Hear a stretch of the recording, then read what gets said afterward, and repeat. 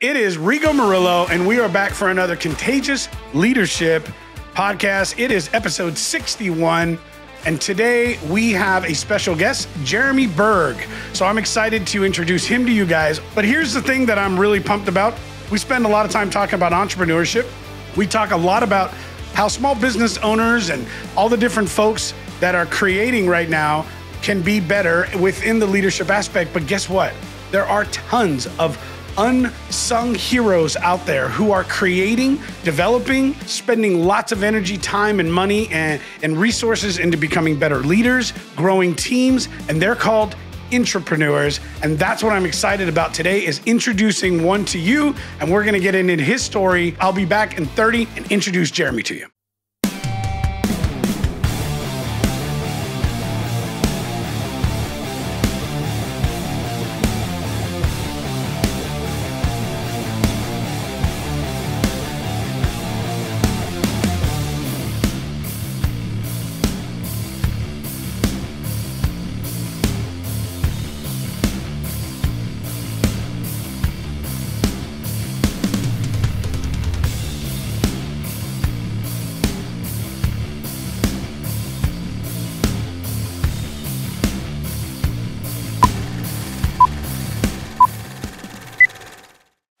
All right, Jeremy, welcome to the show. Thank you for having me, Rigo. Absolutely. So a little round of applause from our studio audience. Wow. A lot more people here than I expected. Yeah. Oh, the power of technology. But I'm really excited about this concept of intrapreneurship. And, you know, I thought about this quite a bit. And if it wasn't for the opportunities that I had working within corporate America, working in these different organizations and companies, I would have never been able to learn the things, learn the skills, and really have the opportunities to continue to grow as a leader in my own field to eventually move out and become a small business owner. Now, I don't think small businesses are for everybody. And the word entrepreneur, I think, has really been thrown around as more of a popular word. It's become a hip word. And I think we've really forgotten about the work that is required to get here. And I think your story really represents that. So if you can, Jeremy, share a little bit about your story with us, and let's share it with our audience. Sure. Well, thank you for the intro. I appreciate it, and for giving me the time here to talk to you and your audience. Share a little bit about myself. My parents are some of the hardest workers I've ever known. My father's a super hard worker. He's a general contractor, painter, still to this day, over 80 years old, still out there painting houses and decks and things like that. He's nuts, but so I think it definitely helped me and motivate me to, I think in two ways: to see his work ethic and to emulate that in some way. But I also learned what not to do in terms of, he was never really great with money, right? He always worked hard, but had to work hard in order to, work every hour to make money for himself. And I always thought that if I was smart and I played my cards right, I could use my brains to maybe go beyond that a little bit and be able to earn more than what I can provide each hour. So I took that, played college basketball, which I think sports has taught me a lot about work ethic and getting along as a team and helping to build things, and had a lot of great leaders growing up there. And then after school, was going to go into computer graphics because I was good at that stuff, and almost went to ESPN, but they were on a hiring freeze at the time after I got out of school. So my friends always said I was good at sales or good with people, so I should go into sales. And I started with a company called Horizon Foods, selling gourmet foods door to door, business to business. The amount of experience you get when you are doing literal door to door sales, right? There is something to be said about that. There's a lot of sales roles and sales positions out there that will either break you or make you. That is absolutely for sure. But one of the things that I really loved about your background, in each of the places that you worked, you grew rapidly. Okay, so you moved up the chain very quickly. You would change careers and then you would move up again. And so in the current position that you were in, you started off in a sales role, and within a few years, you're now the president of North America within this organization today. Tell us a little bit about that company and what you do, and then I want to ask you a couple questions about that. So, I mean, I was it's grateful to be in this position. I did start in a sales role, and we did my mentor who basically brought me into this industry and helped coach me. Ended up moving back to Germany, where our headquarters is, and becoming the CEO. And so we did a bit of a reorg there. And initially, I did not have any interest in moving toward the management role because I enjoyed the sales part of things. But the initial reorg wasn't a great fit for us. And so even though initially I said no to the management side, when we had to do a reorg again, I decided, why not? I mean, I'm at the top of where I could be on the sales side of things. I can't guarantee I'm going to be any good at this, but I can guarantee I'll work hard at it. And I think overall it's been a good fit, and that's helped to drive me up toward where I am now. I always try and focus on what's best for the business, and I think the leaders have seen that. I think that's one of the reasons why it was some advice I got back in the day, that don't just focus on yourself, focus on what kind of value you can bring for the company and for the industry. And that has, I think that resonates with the leadership and has helped to drive me forward. And so that's what I want to talk about. When you become a leader, right? Leaders cannot be in a position very long, and they can't be there successfully if the team is not behind them. They have to have people that are believing in their goal, right?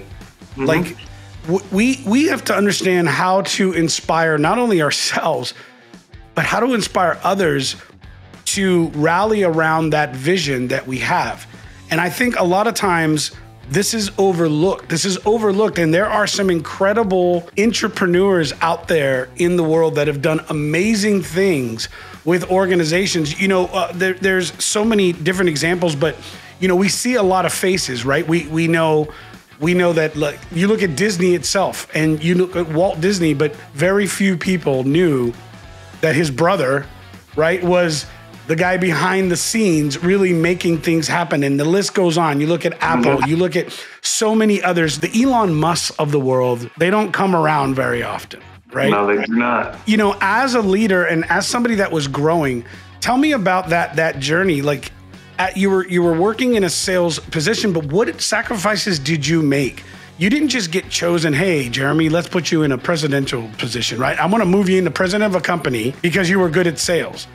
Right. Like, what did you do? What were the things that you said, I want to grow, I want to do more than just be an employee? And did you, as a second part of the question, did you go and make your own choices to do things on your own to grow? Or did you wait for the company to push every level of growth on you? So I guess in the sales role, it was my responsibility to grow my specific region or territory, right? But I was always never afraid to go out there. I mean, I think from the door-to-door business-to-business thing, never afraid to go out and have conversations with fresh new people, and not just look for what the potential avenue is for my territory, but also helping to expand others, right? I sincerely enjoy other people's successes as well, not just my own. So if I found a route or say a customer venture where they had projects overseas or maybe in a different territory other than mine, I would always explore that with them. And always focused on the customer too, right? Because in the end, it's all down to them. So I would focus on their needs. And if I found that we had a potential solution for them that was outside my realm, I would definitely make the introduction and pass that along. And I think helping to make others successful is how you get yours as well. And the leaders that just focus on how they can succeed and taking all the credit for themselves are the ones that don't have people who follow them for very long. A lot of times and we know this, if you've built businesses, which you have, and you've done this for enough time, we're never defined when things go well, right? We're really defined when things go wrong. That's really when we're made. Give us some moments. And what did you do when Like, how did you pull through this? How can we share this right now with another leader who's in a current situation, who's trying to build a team? And as you were stepping in, tell us about some of your failures, Jeremy. What didn't go well, and how did you pull through, and how did you get your team to go in it? And by the way, welcome, Laurie. Glad you're here, hon. Did you start without me? Yeah, we started without you. Sorry, but I'll tell you what, I don't know if the audience liked it, so I'm sure they're all coming back now. Yeah, now they're here. So should we start over? Yeah. Hey, Jeremy. Hi, Laurie. Hashtag welcome back. Let's talk about my failures. Yeah, let's talk about your failures. I love it, because I think that's right. That's where we grow. Yeah, absolutely. And I think in terms of failures, I mean, I've had many over the years. There's lots of balls that I've dropped when I should have been carrying them. I think I try to juggle too many things at once, I think we all do that sometimes, and so I've dropped the ball on certain things. I know the global supply chain crisis was a big issue for my company over the past year, for everyone in our industry and many industries, but especially those that deal with electronic components. So it's definitely mentally challenging, and times when you have to shift from trying to sell things actively to just managing and putting out fires, right? Most of the conversations we had with customers were full escalations, up to the top level. For our audience and the people who are listening, can you just walk us through, you dropped a ball. What is your thought process, and how do you repair that? Especially if it's a relationship, with a customer, with a significant other, with family. You've dropped the ball, and it's what's the first thing that you do? Feel embarrassed. Think about what I should do better next time. But then you have to take accountability, right? You have to step up, and I think the sincerity really helps when you're dealing with customers. Listen, I'm really sorry. This is something that fell through the cracks. I know that this must have been tough for you. Understand their situation, how it related to and how it affected them, and then see what you can do to figure out how to get that back, how to repair it, if there is anything that you can do. So obviously you can't rewind time, but maybe you can eat some of the expedition fees to get the product there faster, so that it doesn't keep their line down for too long. So when you notice okay, I've dropped a ball, do you ever have this discussion with your team, okay, here's what happened? I always say to my clients, we always hear, don't move forward while looking through the rearview mirror. But I actually believe, we should be looking through the rearview mirror so that we don't keep making the same mistakes, over and over again. Or, it's a great way to notice patterns, is there a sort of a glitch in the system, with ordering or something, or somebody in your office? Is there anything that you do? Yeah, I mean, we'll definitely have a powwow over things and discuss. Well, okay, where did this issue go wrong, right? Is there anything we can make more efficient in our processes so that we can either automate this one part to make to reduce the chances of this happening again in the future? Or is there any task that maybe I'm overloaded in a certain area, and there's other people that have more bandwidth, and maybe this falls within their, maybe it's something that they're better at anyway. So we have adjusted tasks in the past to level the playing field in terms of who's in charge of what, and to try and reduce those errors again. I like that a lot. And the other thing that I wanted to sort of touch on was the accountability part, where you're right, to take accountability. But I know you, and I know the kind of person that you are, and I know that you have great relationship building is one of your strong points. And so you having built some great relationships, I'm sure, with customers. Mm-hmm. So I'm sure that helps when you have to pick up the phone and say, hey, here's what happened. Can you speak more on that? Because I think a lot of people would benefit from understanding and really tapping into the power of relationships. Yeah, I mean, relationships are key. One phrase that comes to mind often is never give people a reason not to trust you, right? And I think being sincere with them, figuring out what their needs are, and trying to make things happen so that you're meeting a need for them. tends to build up, I don't know, the karma meter, some would say. And you can do that in any relationship, but it goes a long way for customers as well. Personal relationships, customer relationships, you constantly try and build value and do what's right by them. And then it gives you some, I think, leeway for if you do accidentally mess up. You're constantly adding to the bank. So sometimes when you take something away by accident, or there's some leeway there. Nice, thank you. So, all right, let's move on from the faux pas area into an area that I know that you're really good in, and that is strategy. And I think, and you and I have, we work out, every once in a while, and we, you and I have had some great conversations about, because I'm always asking you, so tell me about your interview, and tell me about your team, and so I'm curious, let's just talk about your strategy for growing your team. Mm-hmm. Yeah, it's and thank you for always being there for me to bounce ideas off of. It's excellent working with working out with somebody of your caliber in the morning. So not only are we getting stronger, physically, but mentally as well. So yeah, we love her too, Jeremy. But strategy, I don't know. I mean, I always. I think it's always important to try and see things on different levels, right? From the macro to the micro. So you can get lost in the weeds sometimes if the daily tasks and the emails and everything else which is everyone piling tasks onto us, right? That's all email is, and it can overwhelm you and drown a lot of people. But you have to figure out what is feasible, where you can delegate, and step back every once in a while and say, is there something else that you can be focusing your time on that will be better suited to help drive us in the direction that we want to go.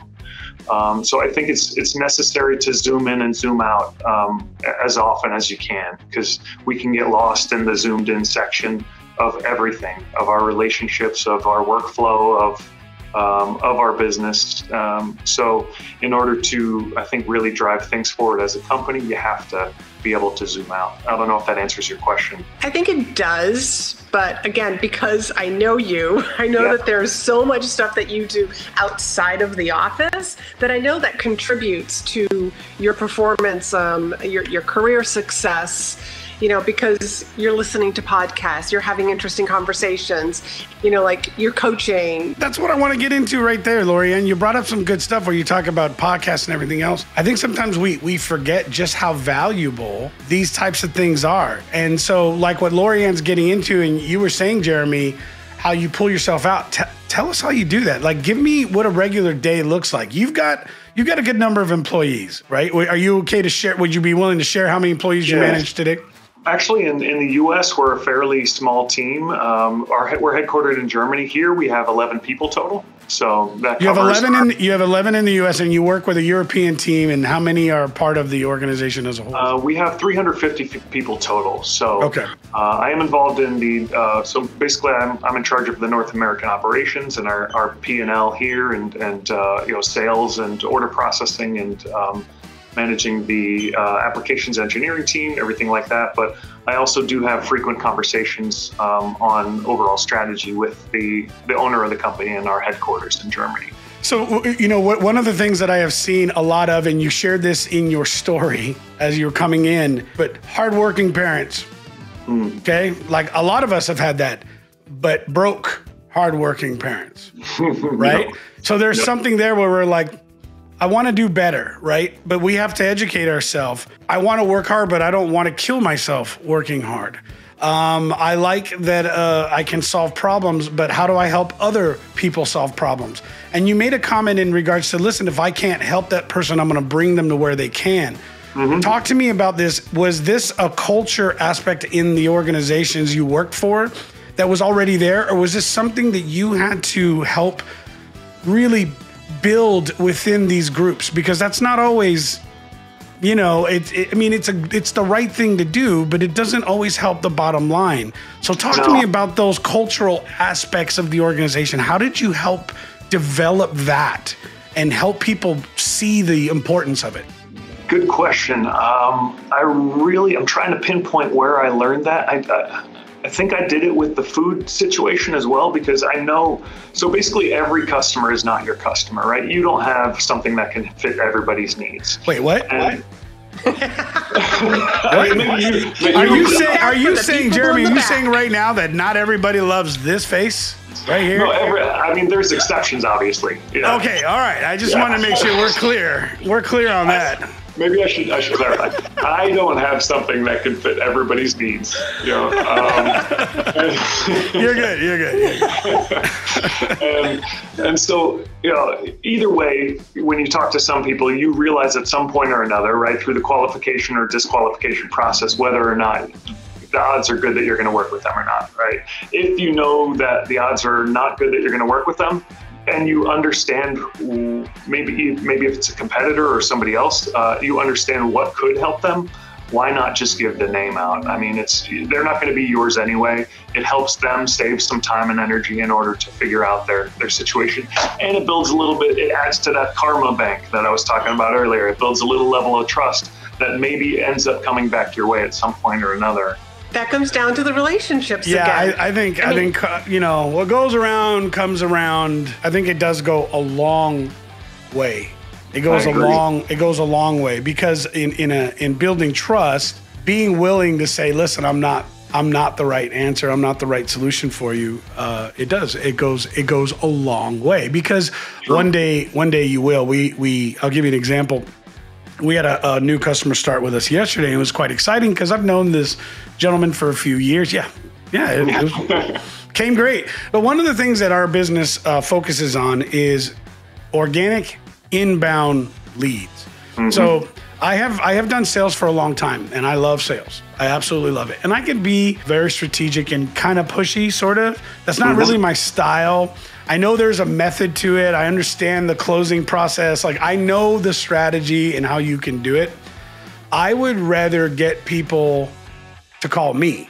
That's just my style. So when I started to learn that there was an actual name for it, right, then that was really exciting for us. And the one thing I found, though, is you have to have an enormous amount of patience. Like, you have to build over time, over a long period of time, the understanding that when they are ready, they're going to come to you. Now, you know, with leadership, I'm finding more and more that there's a lot of similarities in sales. And here's what's really interesting, and I want to ask a lot about this from you, because it's interesting how many things in life align perfectly with what we learn in B2B sales. And you're in B2B sales, correct, Jeremy?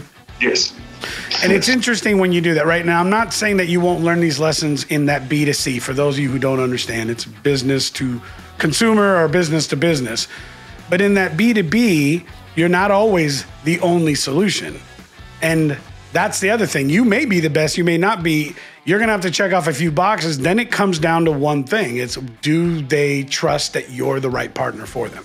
So in the leadership aspect, with your team members, what I would like to find out is, how do you deal with conflict? When you have a team member with such an intimate team, what happens when one of them doesn't agree with your vision? You know, that's something I definitely need work on. Yeah. Where do you go? Listen, it's happening. I'm not one to just drive my opinion down other people's throats. So, you know, we extend the conversation, right? We typically make it a longer thing. And I try and get them to sometimes step out and get a broader view, right? Rather than I think some of us and some of my teammates here tend to get stuck in the weeds. So I try and draw them out to the next step. You know, I totally understand what you're talking about here, but let's take a step back. How does that affect the customer? How does that affect the company as a whole? And we have to make sure there's a win here all the way around, not just for one person, right? If us making this change the way you want it, it's good for you, that's cool. But imagine how much work it's going to add to this person or this person. So we have to figure out what makes the most sense. What I want to know now is how do you rally them? when you need to get a sprint, like talk to me about how you deal with things strategically with an organization of your size, doing the things you're doing. You're doing really big things with a small group in terms of what you're producing. And you're in a very, very competitive market, very competitive market. How do you get the team to rally around the necessary sprints that you have to do in order to hit numbers when you have to hit them? Yeah, I mean, sometimes it can be tricky, right? You know, not everybody is, I guess, numbers based. You can put some KPIs in order and some incentive programs around it, and for some people that works, you know, but not everybody. So you gotta understand your audience, and if you've built enough in that karma bank, you can maybe pull from it and be like, guys, really, this is something that we need to get done to hit our targets for the year. I don't really put too much burden on. I try not to put too much burden on their shoulders because I take on so much, and try to delegate some things, but probably not enough. Yeah, that brings up a good question. But at some point, hey. you gotta ask them to really step up and help. Yeah. Right? Well, Jeremy, that leads us right into kind of another question I have: delegation, right? Yeah. So listen, I love this. And I'm really, really glad that you're game to this, and I appreciate it. Again, I want to thank you for being here. Real quick, hey, listen, if you have not already started following us, please do me a favor. If any of what we're bringing you is bringing you value, do me a favor. Get on, follow. You can also join our community by texting. I've got the private chat in the way, and for some reason, I have forgotten how my number works. There it is. There it is. Lunch. 799-805. Thank you. I have too many monitors going. But yeah, do us a favor. Text lunch to 316-799-8052. That goes right to our community app. Okay, this is not a spam app. I promise you. I hate spam, and half the times I forget to even tell you what's going on. But we really, really want you to join our community here because this is a great way for us to communicate with you. Let us know let you guys know what's happening, our next guest, ask if there's things that you're interested in. We usually maybe text once, maybe twice a week. I promise you, we don't even know your number. So everything is safe. Please join our communities. That way we can stay in touch with you and you can let us know what you think. Also, again, follow us. Follow our page, follow Laurie Ann. Make sure to please, again, if you have value in this, you can follow me. Donnie, why don't you show them the little video on how easy it is to go in and follow somebody? Because some people seem to have a difficult time with this. So if you do, I can't when you're remote. Okay. So well, we learned something else. On to delegation. All right, so let's talk about delegation. All right, okay. So in an organization, because what's delegation can be hard for people. Yes, this is one of the things that I know, like from my days of, when I was, coaching a lot of high-level leaders, is that it's almost like, like we get this job out of high school and we're doing this job, and then you get a promotion. And like nobody ever teaches people how to delegate to their team. It's like now you're leading a group of people, but you're still like, I'm still going to do all these things because, I mean, you kind of said it earlier. You didn't want to give it on to your team. You're carrying a lot of the burden. So right. Yeah, let's talk a little bit more about the art of delegation. Plus, if you can do it and it's something you're good at, you're going to get it done, and you trust yourself, and sometimes you're not sure how much weight the team is already carrying, and you don't want to put too much burden or make your team burn out, right?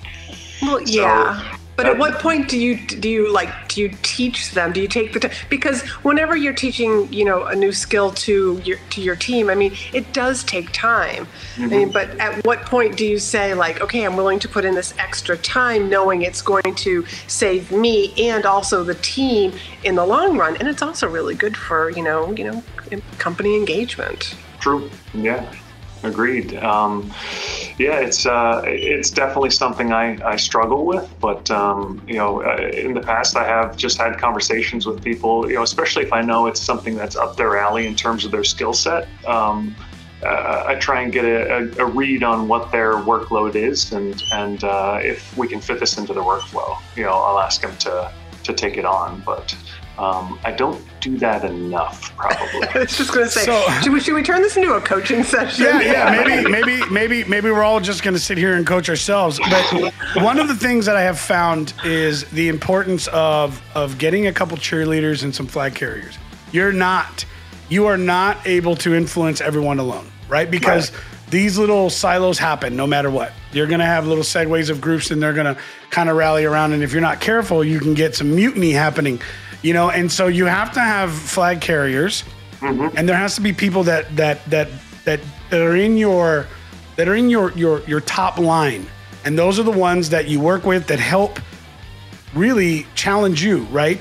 You give them permission because you need that check and balance wall. So you've given them permission to challenge you, right? And so how do you build them up? How do you continue to get them to carry that same flag, throughout the rest of the organization? Right. Good call. I mean, there's definitely those people that can get involved on the strategy part of things, and you trust. There's certain people you really trust their thought and input on your team, and those are the ones that I think you want to recruit to be your flag carriers. So I love it. Yeah.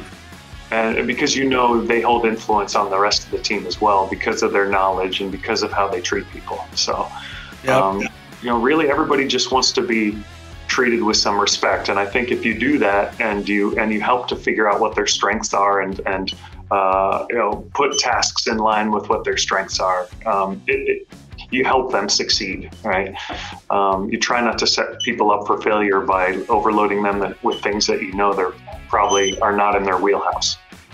All right, so I think one last big one that I want to ask, and then I'll let Lorianne talk.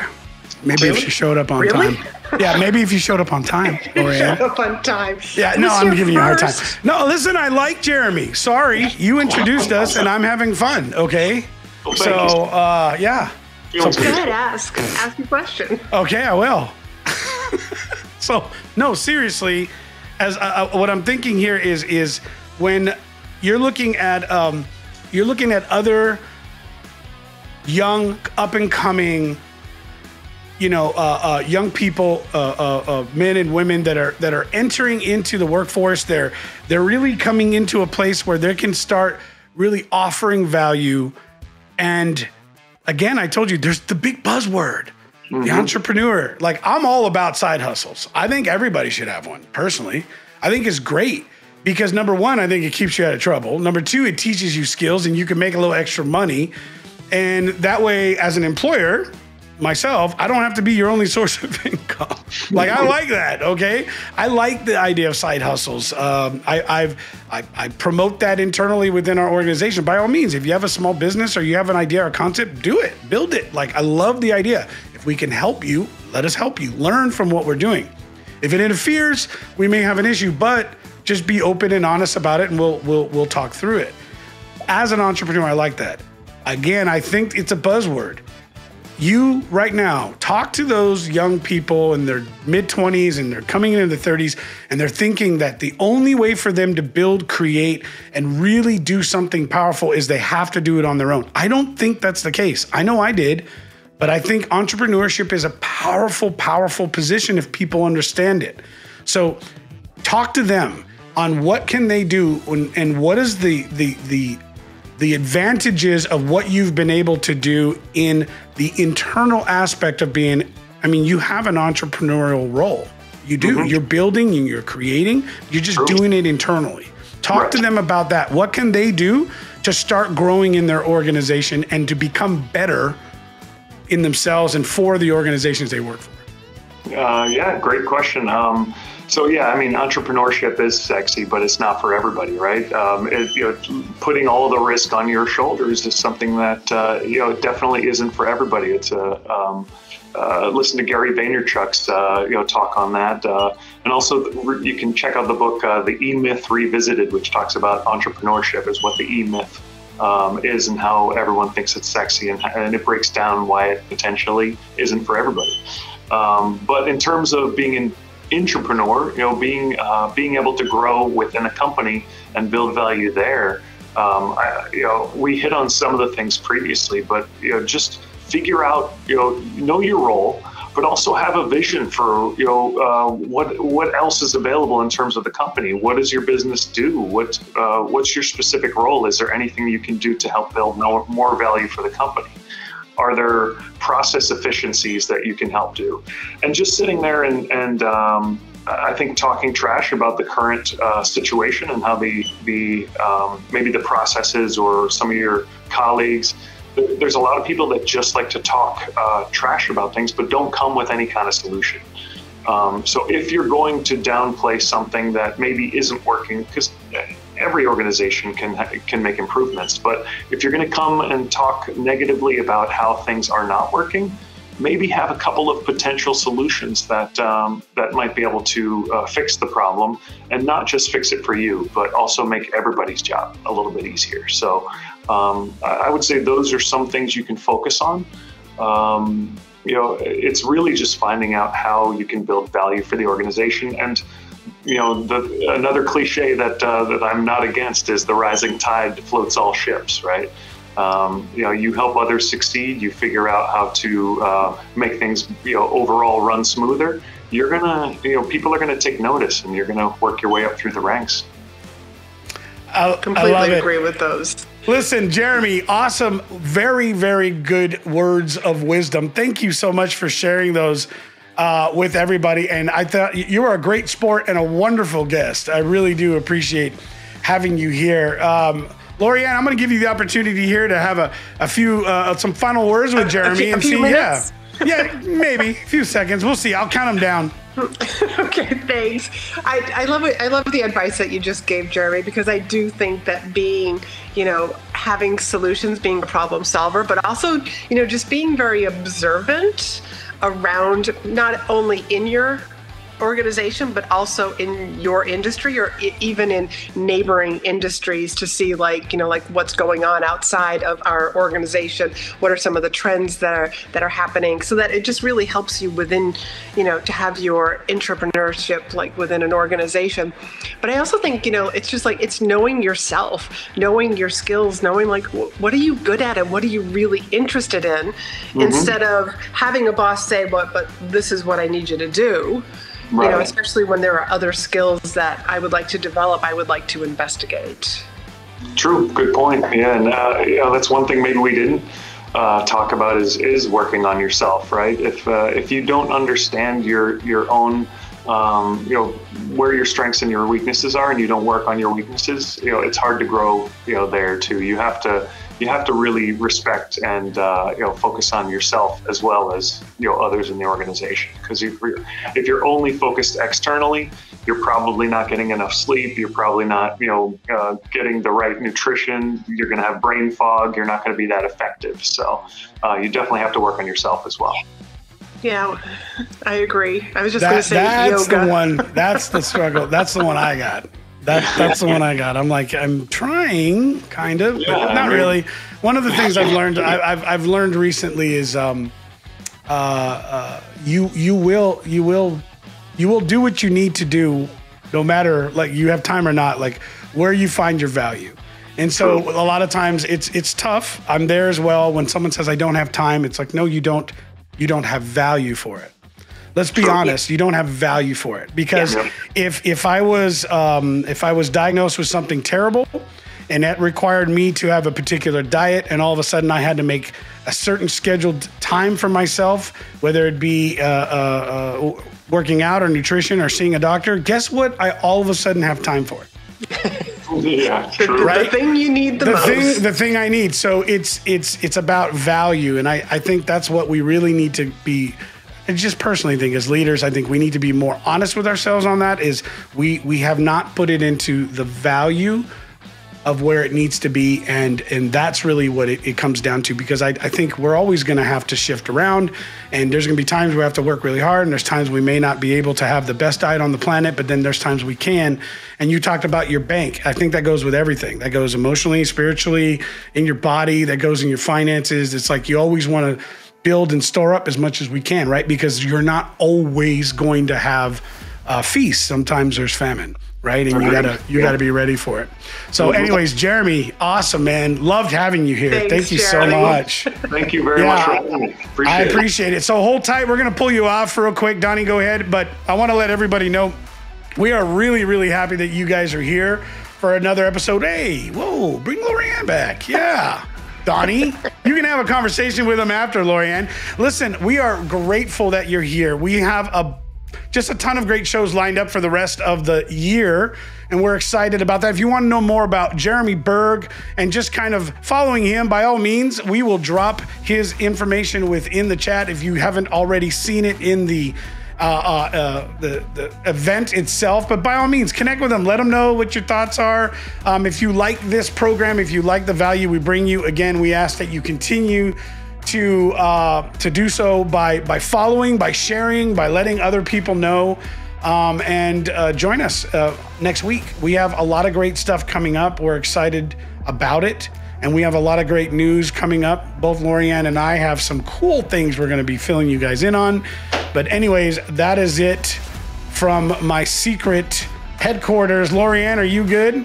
Yes, I'm good, and I'm excited for next week's show. Yeah, it's gonna be cool. It's Terry. Yep, Terry Rice. Terry Rice. Yes. So definitely really pumped about that. Want to be here. Yep, you guys definitely want to see it, and you don't want to miss it. So anyways, thank you very much. We'll be here again next Thursday, 1 p.m. Central Time. God bless, be safe, and we will talk to you later. Donnie, get us out.